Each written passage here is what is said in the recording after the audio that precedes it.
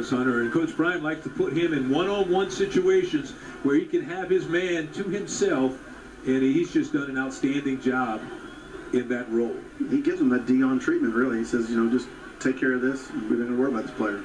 2nd and 10 now for the Braves. The pass near the sideline is picked off, and it's picked off by Travis Hunter. Hunter avoids one would-be tackler. Hunter has one man to beat, and it's a touchdown for Jackson State. Again, the defense making the plays on defense as Hunter comes in and steals the interception away and then returns it for the touchdown. Wow, big-time defense, plays big time in big moments. And again, watch him break on the ball. He had one good play just a second ago, then comes back and beats the receiver to the point of the ball. And then, hey, how about the return moves there?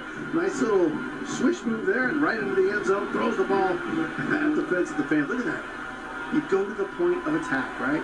The same thing when that ball's out there. You go get it. It's your ball as much as anyone else. Yeah, Travis Hunter does double duty for the Tigers. When we asked Coach Bryant what will he do on offense, he says Travis is going to do what Travis does best. And we saw a little bit right there of what Travis does best. An outstanding return. It was an outstanding interception. Yep. And then the run back to put another touchdown on the board for Jackson State.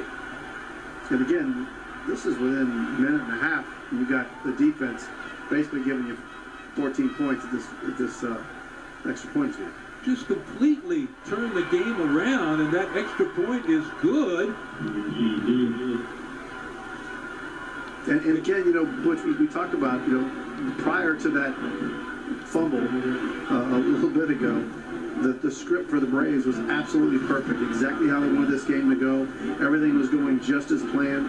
And again, then you get the fumble return, almost a touchdown, then you get this Hunter jumping the point of attack.